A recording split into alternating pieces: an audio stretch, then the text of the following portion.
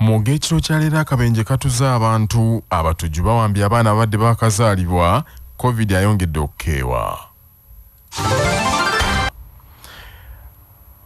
Abantu babiri bafiiriddewo mu Bulaga, omu n'addusibwa mu ddwaliro ng'ataawa mu kabenje kamotoka akagudde ku luguudo oludda e Jinja okuva wano mu kibuga Kampala. Akabenje kano kabaddewo kawungeezi ka leero mu mmotoka kika kya taxi kamunye namba UBB B380F ebadde eva ku ludda olw'oluguudo Kampala Road bw'eremeredde omugoba waayo n'esaabala abaana b'oku nguudo babiri ne battirawo n'etomera n'omugoba wa bodaboda ne mu kutula amagulu. Abeerabiddeko n'agaabwe bagamba nti taxi eno ebadde wenyuka bwewo nga ddereeva emulemeredde bw'abadde yeeyo n'ebitaala bireme okumukwata bw'etyo n'egaana okusiba. Taxi eri UBB B380F yekoze accident wano bitaala bya Jinja Road etomedde abaana bano ab'oku nguudo babiri ne bafiirawo tebawonye tewaliwo n'omu awonye era bajeewo maiti buno obudde. Taxi ebadde eva mu bitundu eby'e Kampala ng'eva waggulu eri ku Kampala Road ng'ejja okujoyininga wano mu bitaala ebya Jinja Road wano bwe bayita ku Nissan opposite n'ekitugumu house bitaala wano ebya Jinja Road bonna bafiiriddewo ebasogonyodde emitwe. Poliisi etuuse mu kifo ekyo n'eggyawo emirambo gitwaliddwa mu ggwanika mu ddwaliro ekkulu e Mulago ng'okunoonyereza bwe kugenda mu maaso. Katikkiro wa Buganda Charles Mayiga akubiriza bannayuganda okugenda nga mu malwaliro nga bukyali beekebeze bamanye bwe bayimiridde mu bulamu bwabwe. Katikkiro abadde yeetabye mu kuziika omusomesa omugundiivu Joseph Kayimbye ku kyalo Kabubbo Nangabo mu Kyaddondo eyafudde ekirwadde kya Kookolo. Akinogaanyiza nti endwadde enkambwe nnyingi mu bannansi ensangi zino bayita nazo kyokka olw'obuteekebeza olw'obuteekebeza nga batuuka n'okugenda mu malwaliro nga baweddeyo olwo ne kikaluubiriza abasawo okubajjanjaba ne basuuka. Mwemanyiize okwekebeza ne bw'oba nga tolina ky'olwadde n'oyitako ew'omusawo n'akkebera nga tolina ky'olwadde. Obulwadde buno obwa Kookolo obusse Josephat bwa mutawaana nnyo naye bwe babutegeera amangu bawadaawadako. Ate bwe kituuka ku basajja boweza emyaka 4 genda bakkebera akatungulu ye prostate cancer anti kafaanana ng'akatungulu. Twateekawo awo okukebera okw'ekikungo nga tukolagana eddwaliro ly'e Mmengo. Abantu ne bajja bannya abasajja nga bagamba Ssaabasajja Kabaka atugambye tujje batukebere akatungulu kubanga babalaga ng'ekifaananyi wali nga balaba ng'akatungulu era ndoza prostate cancer tunaamuyita katungulu. Babakebere kuba kati nga prostate cancer bwe bamuzuula nga tannakula bamujjanjaba n'awona ne kansa omulalalala.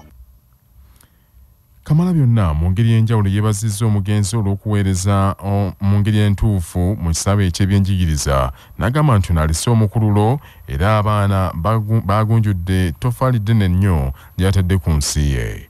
Lydia Nakungu ku lw'abaana banne yeebazizza kitaabwe Joseph Kayimbye olw'okubayigiriza okukola ennyo okubasomesa n'okubaagaza obwakabaka bwabwe ate ne Katonda. Yaleka legasi gye mbadde simanyi era yatukunya n'agamba mukole nnyo tewali kintu kyangu muno mu nsi nga temukoze. Wotokola tolya, wotokola tobeera na kikyo era ffe tukoze tuli bakozi nga tosobola kubeera awo nga tagamba nnyabo leero wakoze eki oba mulimu gwawaka oba siimula nnyumba oba kwera naye ng'olina ky'okoze era yatugamba mulina okubeera abakozi ennyo. Ekitongole ky'ebyobulamu eky'ensi yonna World Health Organization kirabudde amawanga ku lukalu lwa Africa ne Uganda mw'ogitwalidde okwegendereza ennyo ekirwadde kya COVID-19 ekizimu okusaasaana mu mawanga amalala naddala mu kiseera kino eky'ennaku enkulu. Alipoota ya World Health Organization eraze nti newankubadde mu mawanga ga Africa agasinga obungi ekirwadde kino kikendedde nnyo mu bbanga ery'emyezi 4 egiyise ne waliwo okutya nti mu kiseera eky'ebikujjuko bya Ssekukkulu ekirwadde kino kyandiddamu okusaasaana ennyo singa abantu tebeekuume. Alipoota ya World Health Organization eraze nti COVID-19 yali azzeemu okwekaliisa ku lukalu lwa Africa kyokka nti mu bbanga lya ssabbiiti nga 2 eziyise okutuuka ng'ennaku z'omwezi 2 Desemba abalwadde bakendeddemu nti kyokka kino ntekisaanye kubeeyibaaza. akulira ekitongole ky'ebyobulamu ku lukalu lwa Africa Dr. Mashidiso Moyet Rebecca agambye nti embeera eno esaanidde okwetegekerwa nga bukyali era bw'atyo n'akubiriza amawanga okwongera okugema abantu okukomya akatuubagira akaaliwo ak'omuggalo ogwamala kumpi emyaka 2. Alabudde amalwaliro okuteekateeka ebyetaagisa omuli omukka gussibwa ku balwadde ogwa Oxygen ogumala ebikozesebwa abasawo n'ebirala. Kyokka olw'omwennyamivu nti abantu ku lukalu lwa Africa abawerera ddala ebitundu 7.1 tebagemebwa kumalayo ddoozi zaabwe ng'abantu ebitundu 26 bokka abaakazimalayo. Dr. Daniel Chabayinze, Director w'ebyobujjanjabi by'olukale mu Minisitule y'ebyobulamu, agambye nti batandise dde okuttukiza kaweefube okugema bannayuganda ekirwadde kya COVID-19 nga bassa mu nkola ebyo omukulembeze eggwanga byabalungamya gye buvuddeko.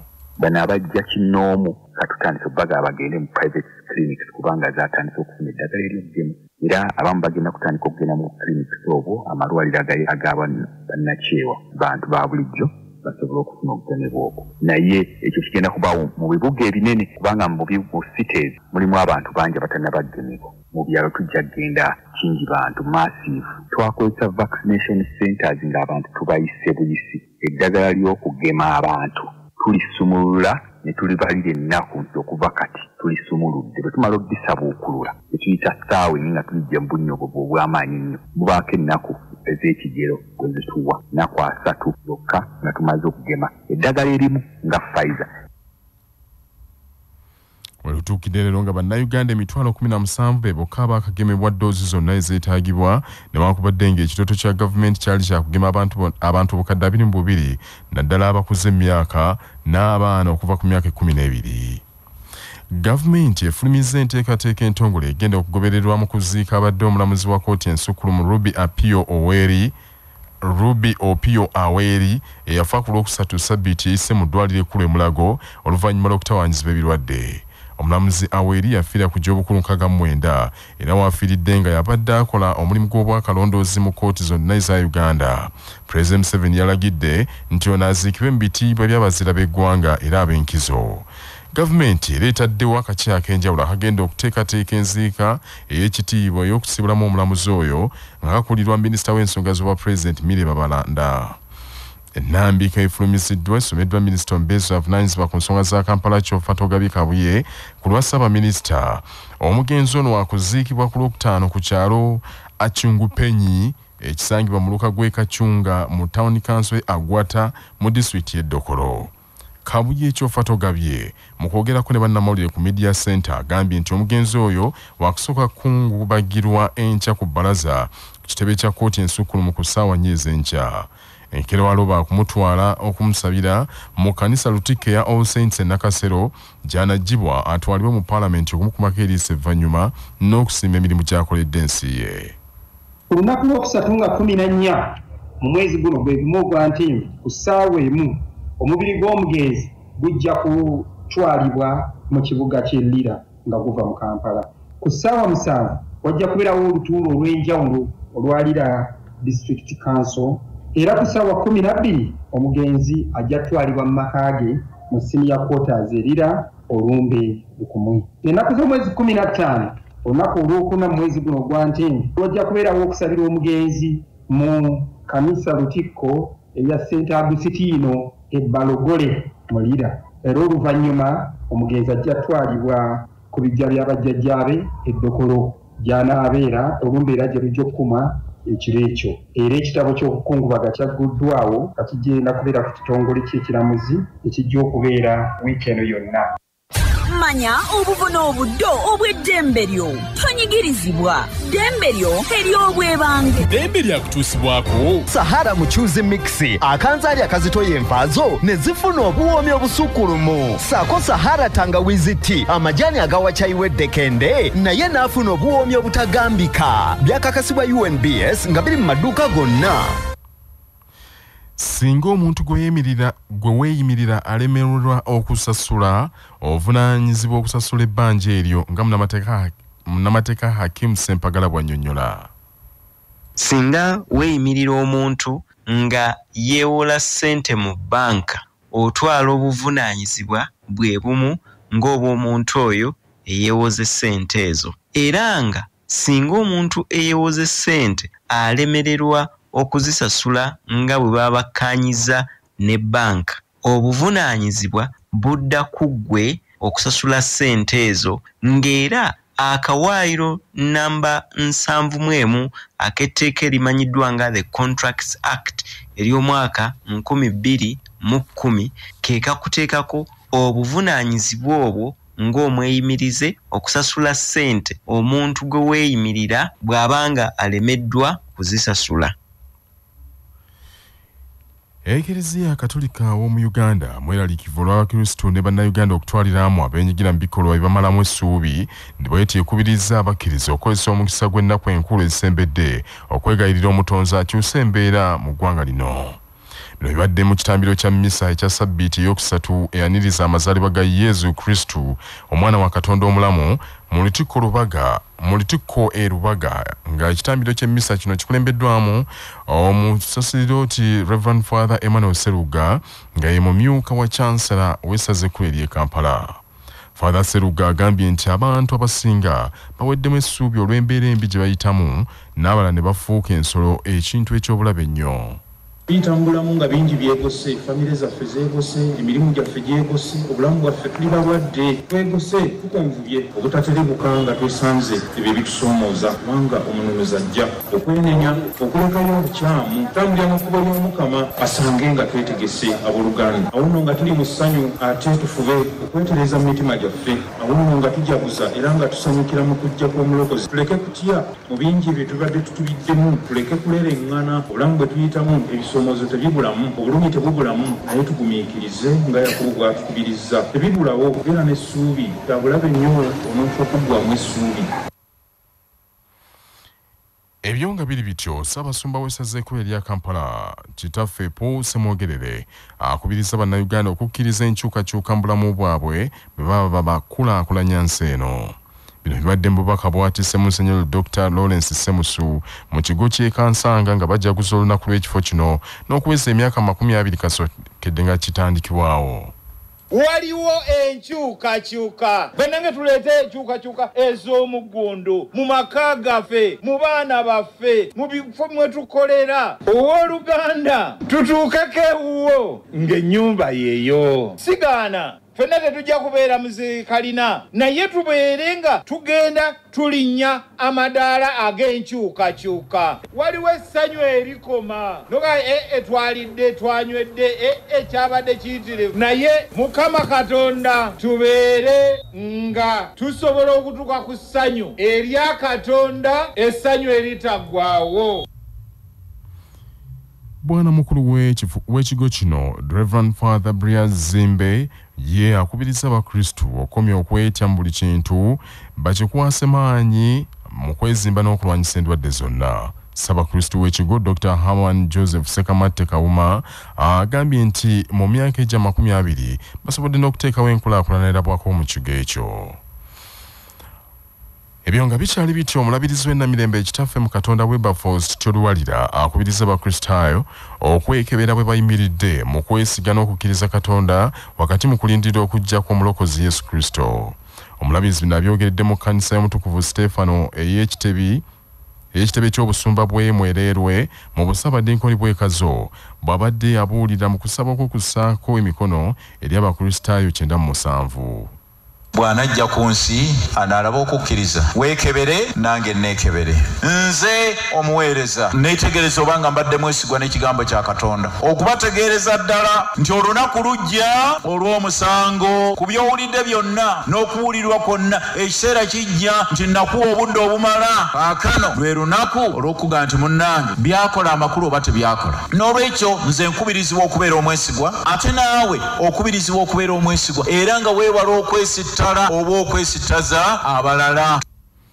Ssaabadinkoni w'e Kazo Venerable Emmanuel Kenneth Sewanyana akalaatidde abassiddwako emikono okwenywereza mu kigambo kya Katonda n'ebigambo byonna ebibafalaasiddwa mu kusaba kuno n'obulokozi bwe batuddemu kibasobozesa okutambula olugendo olw'okukkiriza nga banywevu. Katonda yebazibwa tukoledde olunaku luno omulabirizi wazze mu biseera bino eby'okujja kwa Mukama waffe n'assaako abaana emikono era n'abalaga okujja kwa Mukama waffe mu kulokolebwa okwo. Ate atukoze bulungi enjiri y'olwali ebadde ya kitalo. Era tusaba Katonda bonna abanyweze abaana bano nga yabakkiriza omulokozi bibeere birungi bwe bityo. Kale Katonda abawe omukisa abakuuma abakiza omusatu gw'Amasiga era abawe emirembe mu linnya lya Kitaffe n'Omwana n'Omwoyo Omutukuvu. Abakulembeze mu disitulikiti ezaateekebwa ku muggalo gwa Ebola okuli e Kasanda ne Mubende bawanjagidde gavumenti ku kizibu ky'amakubo agawummugose nnyo nga tegakyayitikamu olwa ssente ez'okugakolako okuziza ate mu kulwanyisa ekirwadde kino.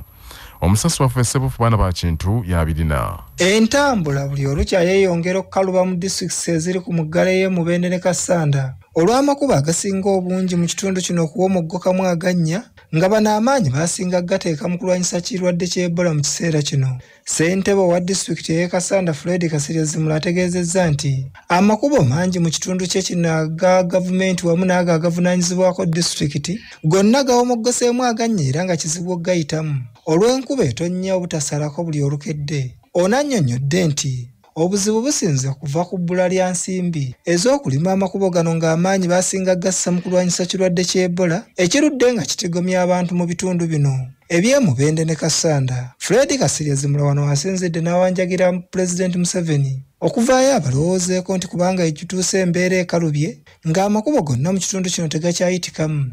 Era bwetyo kino kivuddeko kalubiriza eby'entambula wamu n'obusuubuzi kwogatta ne mu mbeera ez'obulamu obwa bulijjo ng'oggyeko disitulikiti y'e Kasanda naye ne Mubende guli gutyo ng'amakubo gonna gafuuse bisinde bya nte era nga gano mazibu nnyo okuyitamu era nga n'agamu kugga emigga gigasaze ne gigakutula ku bitundu ebirala. Eza disitulikiti mbi n'eza bulungi wansi pulezidenti bw'aba kati amaaso agajje ku Ebola atunuleko ne ku nguudo. Ssebuufu Baana ba Kintu. Omwoleso gw'ebyennyanja ogw'omulundi ogwokuna ogutuumiddwa Ginger Fish Festival gutandise mu butongole ku Kingfisher Safaris mu disitulikiti y'e Buyukwe n'obubaka eri gavumenti okendeeza ku misolo n'abasirikale be yayiwa mu nnyanja. Omusasi waffe George William Kakooza Kabatuze. Omwoleso guno gwategekeddwa ekitongole ky'ebyenkulaakulana ekya German Corporation GIZ mu kibuga Jinja ku Kingfisher Safaris mu disitulikiti y'e Buyukwe n'ekigendererwa ekyokutumbula emirimu egyalejjalejja egikolebwa abavubi n'abantu abakozesa ennyanja omuli abasuubuzi abakulembeze mu by'envuba minisitule ey'ebyobuvubi n'ebyobulimi ng'omulamu omukulu gwakugjayo emirimu egyo egikolebwa n'okusala amagezi ku kusoomozebwa kwe basanga nga bakola mu nteekateeka y'ebyobuvubi. Omwoleso guno gwe gw'omulundi ogwokuna era nga mu gwo tutegedde nti Uganda erina ebika by'ebyennyanja ebisoba mu 5 naye ng'ebimanyikiddwako ebitono ng'engege, empuuta, mukene, enkejje, emmale wamu n'ebyennyanja ebirala bye bireeteddwa mu mwoleso guno n'omutindo ogubyongeddwako kyokka nga abamu ku boolesi mu mwoleso guno bategeezezza Kyabassa okusoomozebwa kwe basanga mu mirimu gyabwe. Erinnya lyange nze Gonzaga Felix Maginot, I'm the Executive Secretary wa Lakimo Lake Choga Integrated Management Organization. We tuli ate tulaga kubeera wamu n'omwoleso guno tujjamu okubanga twagala tumbula omulimu gw'ebyennyanja n'abavubi nabo baveeyo babe n'eddoboozi nga baawulirira ate gavumenti etuwulire. Okusoomozebwa kwe tuyina ekisookera ddala kwe kuba nti amaato gano ge batugamba sayizi buli kiseera bakyusa tewaliiwo kale bateekawo nti standard twagala feet weight naye oba oliawo ate ne bakyusa amalala then n'obutimba buno ne tumanya lumu ti buli we buli katale ne tugula obwo obulungi babeera baagala ekirala lumu ne weather changes etuleetera obuzibu kubanga ebyennyanja olumu bibula. Ku CBS FM ey'obujjajja nze George William Kakooza wano mu mwoleso gw'ebyennyanja e Buyukwe. Amawulire g'ebyemizannyo mu mawulire gaffe aga Kyabassa Fama gakutuusibwako Modernity, amajani agalimu eddekende omuli aga kisubi, tangawizi ne vanira. Wanywedde kacaayi ka Modernity akawoomu gasange mu maduuka ne supermarket zonna. Modernity, your best choice. Nga bali wamu ne pikipiki TVS HLX CC 125 epakasa. Era kati osobola okugifuna ku kibanja mpola okuva mu Mmogo era gyeyune okuva mu Yuvraj Abana. Sports Club Village Ogosalonge yongedde okwolesa essajja mu liigi y'abanywera ya Uganda Premier League ekubye UPDF goals badde 2 ku bwerere mpira oguzannyirwa mu kisaawe kya Kibwa Memorial Stadium Elira. Goals za Villa ziteebeddwa abazannyi Charles Bale mu ddakiika ya 29 ne Ivan Bogere mu ddakiika ya 72. Kakano Village Ogosalongo egenza mu kifo kyakuna mu liigi n'obubonero 23 okuva mu mipiira 13 era ewangudde omupiira ogwokusatu ogw'omuddiringanwa. Mungiriemu Ondu Parake gudde maliri golo zibadde 2 ku 2 mpira oguzannyidwa mu kisaawe kya Green Light Stadium mu Arua. Guno gubadde mpira gwa Ondu Paraka gwesoose okuzannyira mu mahagaayo aga Green Light Stadium oluvannyuma lw'okumalako ekkoligo lya mipiira 5 nga tebakyakkirizibwa mu kisaawe kino olw'effujjo lye baakola gye buvuddeko. Ondu Paraka esigadde yeekyakoobedde n'obubonero 3. Omupiira omulala oguzannyiddwa Gaddafi ekubye Black Powers goolo zibadde 3 ku 1 mu kisaawe Kakindu mu kibuga Jinja. Amawulire okuva ebweru w'eggwanga gakutuusibwako ebbaati lya Orient Tiles eryakasabukululwa aba Uganda Bati liri mu kika ky'ettegula erinyumisa ekizimbe ate nga ppangaazi mu langi ez'enjawulo. Orient Tile likoleddwa mu tekinologi omupya ng'era bali wamu ne Imara Hotel ekyengera mugongo ng'okyamidde ku lw'e Masaka we mufunira empeereza ez'omulembe zonna ez'ebya woteeri n'akamwenyumwenyu. Essimu 0750 598 0 Okuvaako Nigeria, gavumenti ekyatakula mutwe nga yeebuuza ekyokukolera abasajja bakanywa musaayi abatigomya ebitundu by'eggwanga eby'enjawulo nga bano baatuuse n'okulumba eddwaliro erimu mu ssaza Anambra ne bawamba abaana abawere 5 abadde bakazaalibwa nga n'ebirira tebinnavaako. Basembape bano baasazeeko eddwaliro eriyitibwa Stanley Hospital mu kibuga Agwata ekiri mu bukiikaddyo nga balamiriza dda mu buvanjuba bwa Nigeria ne bakuulita n'amabujja ago olwo ne baleka bannyaabwe mu maziga n'okwesaasabaga. President Muhammadu Buhari ekyabakambwe okuwamba abaana abawere kimukubye wala nnyo alagidde amagye obagaggwayo mu nkambi gaggweeyo naye amabujja ago galina okununulwa gaddire bazadde baago. Mu ngeri emu alagidde ab'ebyokwerinda babimyumyule mu malwaliro ga Nigeria gonna sikulwa nga abatemu bano kaakano bakyusiza mu nkuba nga batandise kuwamba amabujje. Abatuuze b'omu kitundu kino bagamba nti mu lulumba luno bamukwata mundu tebakutte ku kintu kyonna yadde okutta omuntu bo bagiridde kimu baana abo ne bejjawo. Kino nno kibatiisizza nnyo nga bagamba nti abasajja abo bandiba n'ekigendererwa eky'okusaddaaka amabujja ago olw'ebigendererwa byabwe eby'entalo ze balwana. Bamukwata mundu bongodde okuleetawo bunkenke mu Nigeria n'okusingira ddala mu bitundu eby'obukyakono bw'eggwanga eryo nga n'ennaku ntono eziyise baalumbye amaka g'omubaka wa paalamenti omu mu ssaza Zamfara ne bawamba mukyala we n'abaana 4 waliwo ne balirwana b'omubaka oyo 8 bonna tebaalutonze babatutte mu nsiko. Bannaffe ag'essaawa zino kangamalirize mbufunze. Abantu 2 bafiiriddewo mu kabenje ka mmotoka akagudde mu kibuga Kampala wakati. Mmotoka bw'etomedde mmotoka ebadde yeeyuna ebitaala nga byakagita dereeva bwe mulemye okusiba n'ajja asabala abantu 2 n'owa boodabooda abadde ayitawo n'amukutula amagulu. Katikkiro wa Buganda Charles Mayiga akubiriza bannayuganda okugendanga mu malwaliro nga bukyali beekebeze bamanye bye bayimiridde mu bulamu. Ekitongole ky'ebyobulamu ekyensi kyonna kirabudde amawanga ga Africa muri Uganda okwegendereza ennyo ekirwadde kya COVID-19 ekizzeemu okusaasaana mu mawanga amalala naddala mu kiseera kino eky'ennaku enkulu.